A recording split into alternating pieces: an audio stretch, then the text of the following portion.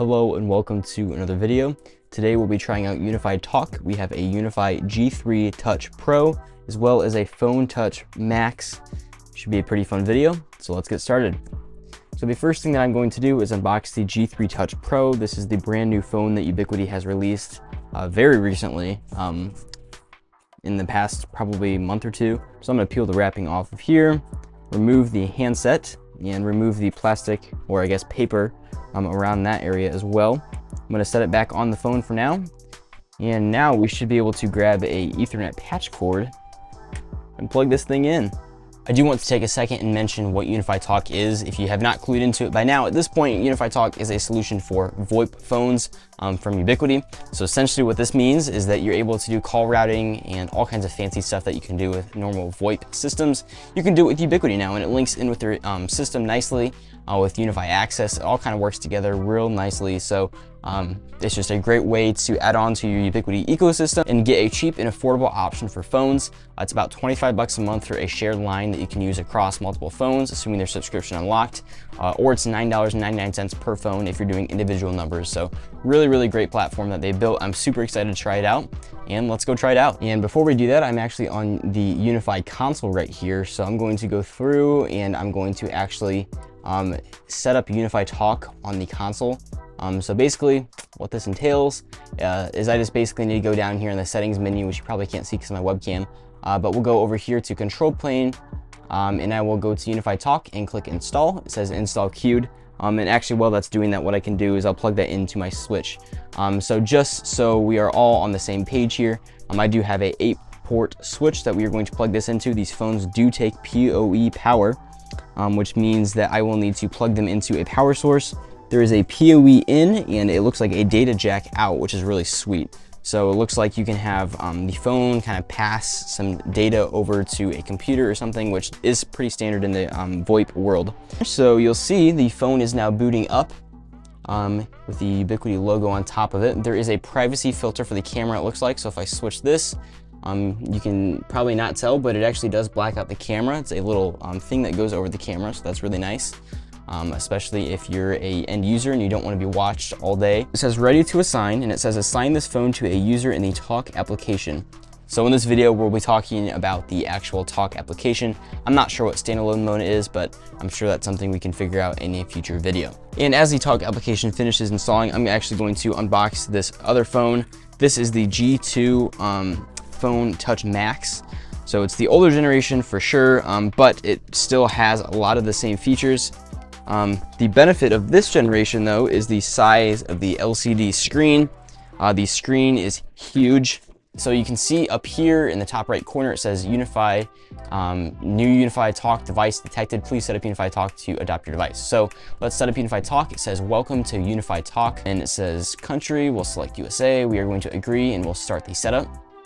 So it says we've detected a previous install. Would you like to migrate your numbers from a previous install? We'll select no, because I'm not quite sure what install it's talking about because I have not tried it before. So it says we've detected UniFi Talk devices on your network and we have automatically assigned numbers in your sites to them.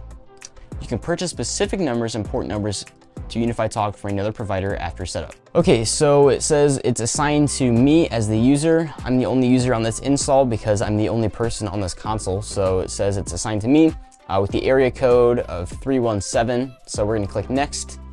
And it's going to give us a couple options here. So we've got the Plus plan, which is going to give us 3,000 monthly minutes, 50 monthly SMS calls, or text, sorry, 60 call transcription minutes, unlimited concurrent calls, free number porting, emergency calling, but you do not get the soft phone access or caller name lookups. If you go with the Pro plan though, you do get unlimited minutes, unlimited SMS, 600 call transcription minutes, unlimited current calls, free number porting, and emergency calling. So I'm going to actually do none of those, and I'm going to do the 15-day free trial right here. We'll click next. It says emergency services information. I'm going to fill this in with my screen blurred out, unfortunately, but that is in case I do call 911. It's going to locate me in the correct spot. So with that being said, it's going to confirm your address right here. Like I said, this is all going to be blurred out. Unfortunately, I'm not going to show you where I am just yet. But with that being said, it is setting up and checking my network, and it says setup complete. That was really easy. So if you click the button here in the bottom left of the phone, you'll see we have options for different applications. So we can go to phone, we can go to protect, access, or identity. I'm going to click on protect, and I have already gone through the setup process to activate the phone here. But basically I just had to go to activate.ui.com, add my phone there. But what this means now is I can literally view UniFi Protect cameras. You'll see that that is actually my 3D printer camera over there. And it's mimicking the UniFi Protect app really nicely. That's really cool. So let's go back and let's switch our app. Let's try UniFi Access. Again, it does want us to do the activate.ui.com, so I'm going to go do this. And now it says signing in. So basically now we should be able to go to a console right here that has UniFi Access on it. And we theoretically, yep, we can go through, go to a door, and unlock a door. Just like that, guys. We can also do UniFi identity stuff, so that's kind of going to be directory kind of deals, where you've got like a bunch of people in your UniFi identity enterprise setup that syncs with LDAP, all that advanced stuff we're not going to do in this video. I do want to go to settings here, so we do have some options here to not only work remotely, we have an option for the G3 handset, which is the wireless handset we can add. Display, you can change your wallpaper, lock screen, or theme. You can change your sounds, your call sounds, or your status. So you can say you're available, do not disturb, redirect. And you can even change all of the settings here specifically on the phone. Under advanced, you can go to network, connected devices, display, sound, security, privacy, firmware update, feedback, or system. So as you'll see, it really shows you a ton of information on here. If I pick up the phone right here, you can hear a dial tone, which means the phone is actually working. Okay, so that was really easy to set up that phone. Honestly, I've been recording for like 10 minutes, so that's really cool. Okay, so let's go back on here, and I do want to take a look now at UniFi Talk. I'm not gonna go in super detail on how UniFi Talk works. There's all kinds of stuff you can do with the smart attendant. You can do with the call routing that I was talking about earlier. You can do SMS texts once you get a actual number that supports it from UniFi. The free trial does not support that, unfortunately. You can look at the call log, which will show you any user that's called anywhere. Under AI, you can also do AI transcriptions, which is really cool. Assignments is where you're going to add people to groups or people to phones, and you'll do that all through the assignments page. I'm actually going to go through and update this phone just because I can. Under groups, you can make groups of users. That's going to kind of be shared across the incoming calls. So yeah, UniFi Talk, really cool solution. You'll see back here on the dashboard now we've got all kinds of information relating to UniFi Talk. We have the trial information, the service health, UniFi Talk numbers, and all kinds of graphs that show the UniFi Talk details. Under settings, we have even more settings. Under porting, you can port your numbers over with no cost. Under call settings, you can change audio, call blocking, additional settings, call recording, voicemail. You can set up voicemail. You can do global contacts that are going to be available to all users. So you could actually, if you have a database of people, you could actually sync those into UniFi Talk, which is really cool. Phone designer, you can create a phone design. Emergency calling, obviously that's the 911 stuff I was talking about earlier. Notifications, you can get emails for voicemails. Under system, we have all kinds of other stuff we can do here. As well as third-party SIP providers. So if we have a number from a SIP provider, we can actually enter that in there. So you'll see the phone is now booting with a UniFi Talk logo, and it's actually the old UniFi logo, which is kind of funny to me.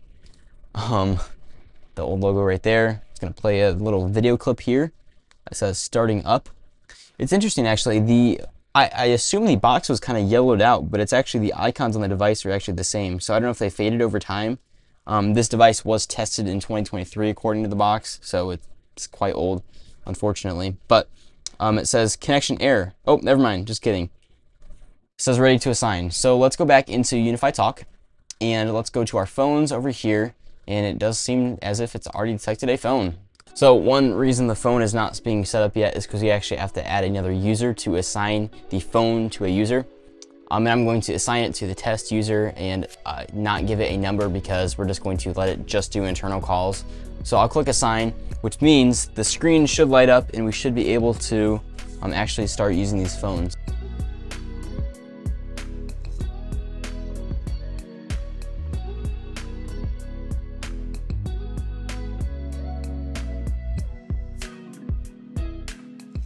So you'll see here, this phone works pretty similar to the smaller phone in the sense that you can view UniFi Protect cameras just like that on a really big screen, which is so cool. I don't know why it's so cool to me. It's just a phone, but I think it's really neat. So I'm pretty jazzed because these phones are really cool. They are a little costly. Honestly though, they are so much cheaper than like most other solutions are going to be. If we go to integrations here, you'll see the G2 Touch Max is $299. The G3 Touch Pro is $199. So basically, this phone is a lot cheaper than this one by about $100. But they also do have the G2 Touch, which is kind of the lower cost option of the G2 Touch Max.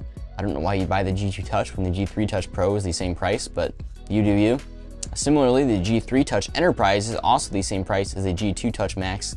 So I don't know why you wouldn't get the newer generation. So yeah, that is UniFi Talk. Obviously, there's so much more to it than what I covered in this video. I just want to do a brief overview of everything. I can say that this is a solution that I'm probably going to be recommending to a lot of people just because of A, how easy it was to set up, B, how easy it is to maintain, and C, how low cost this is compared to other options. I know there's tons of VoIP phone options at this point in time, but none of them are even close to as cheap as just a couple $100 a phone, very low $25 a month fee. And yeah, really recommendable solution and really cool progress that Ubiquiti has made even between the G2 and the G3 phones. I'm excited to see what's ahead with G4. Their software seems to be getting better. I tried the demo a couple months ago, and ever since that demo, I've actually noticed the software has gotten better. And that's really cool to see the progress and development that they are making. So thank you guys so much for watching this video. I hope you enjoyed it. Please leave a comment with questions you might have. I can answer them in another video. So thank you for watching. Have a great day. I'll see you all in the next video.